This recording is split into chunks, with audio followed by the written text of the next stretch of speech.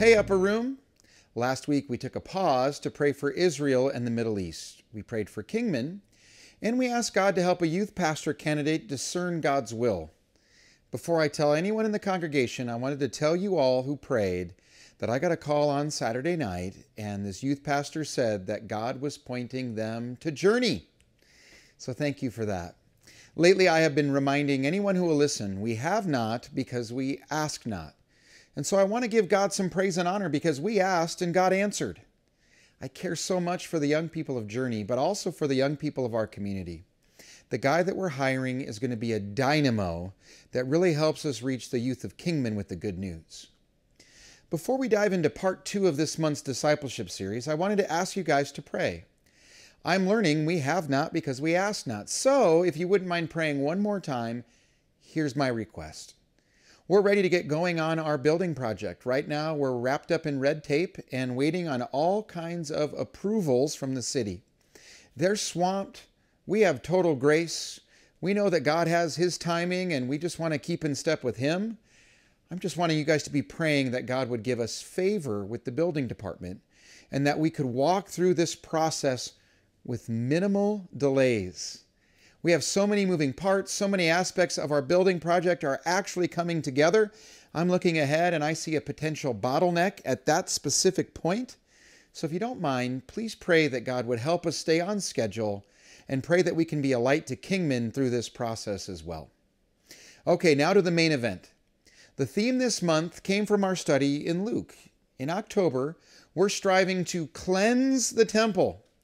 To quote 1 Corinthians 6, verse 19, do you not know that your bodies are temples of the Holy Spirit who's in you, whom you've received from God?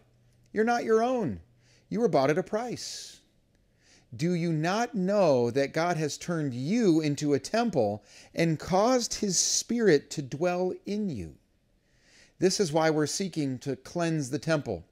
This month we're striving for holiness and we're asking God to show us any crooked way in us and then make us straight. My personal goal is to be holy. To be holy is to be healthy. I want to be healthy, and to be healthy is to be holy. Today, I want us to focus on the doors of the temple, specifically our eyes and our ears.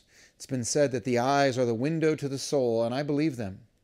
If we want to have a healthy temple, we must guard the doors. We must stand guard over what we let in. Do a personal assessment. What do you allow your eyes to see that may not be healthy?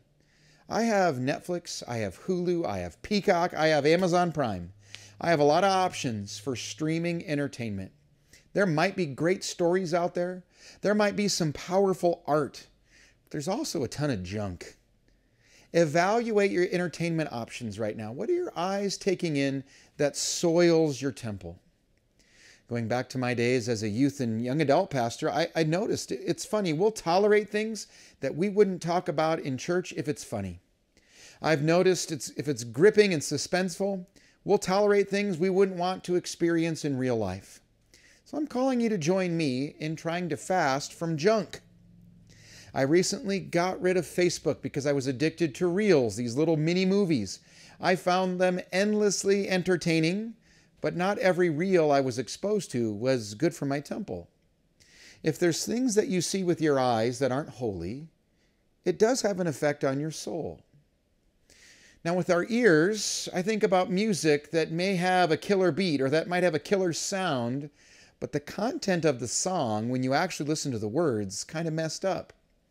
There's a couple of songs this past summer that when I would listen to the radio, I learned I got to change the station, even though I love the sound and I love the feel of the music. With our ears, sometimes we listen to too much news or too much political news talk. Even if we agree with their politics, there's a line where too much news commentary is too much. When I fail to love people because of the commentary I'm exposed to on my radio or because of commentary on the news that I watch on TV, that's not good. It's not that hard to get worked up these days with everything going on in the world. It's okay to not like the bad stuff that we see happening, but we can't live like God's not at work in the world. When we lose sight of God in our worldview, that's when we start to get unhealthy. All of these suggestions, if applied pridefully or legalistically, could actually cause you more harm than good. My goal is to not become an uptight Christian who looks like all I drink is lemon juice. My goal is to do my part to be healthy and holy. This is the Holy Spirit's job, but we are to be partners in this work of sanctification. You know, as we mature in the faith, I think sometimes we stop asking important, simple questions like, does this honor God? Is this pleasing to God? It's as simple as avoiding things that aren't pleasing to God. What I want us to target is a restoration of our consciences. When we get exposed to all kinds of compromising junk, we can become desensitized, and our consciences get seared. They get damaged, they go numb, or they even lose all sensation altogether. I've done a fast from sugar before, and it's amazing to me how at the start of a fast, a good apple will taste just kind of blah to me. Not bad, but nothing like my sugary treats. Once you go off sugar for a little bit, that same apple tastes completely different. It's a symphony of flavor. This is what I want to see happen to our consciences. I want us to have them come back online so that it gets even easier to discern what is right and what is wrong. So here's the challenge this week. Guard the gates. Don't let your eyes absorb things that don't bring light and life to your soul. Fast from junk. Turn off your social media for a week and see how you feel. Turn off your news radio for 1 week. Read the headlines once a day, but then enjoy worship music or silence through the radio instead. One thing that I've noticed is that when I'm being proactive to avoid junk, I become more aware of just how much junk there's out there. We're not trying to be good enough to be saved. We can't be that good on our own. We're just trying to honor God by keeping our temples as clean as possible. Okay, Upper Room, go get 'em. I'll be back next week to keep this conversation going. Have a great week.